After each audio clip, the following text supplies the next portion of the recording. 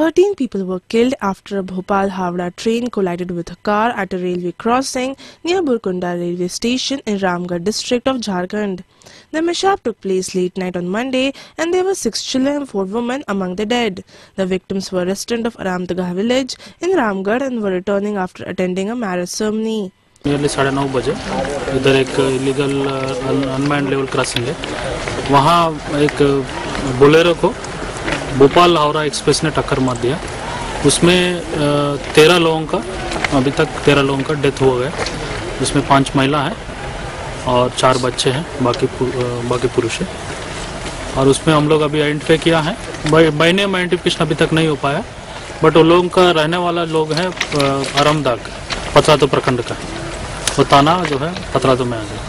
Investigation is on in the matter and further details are awaited. Correspondent Kaushal Kishore Tiwari from Ramgarh for ANI.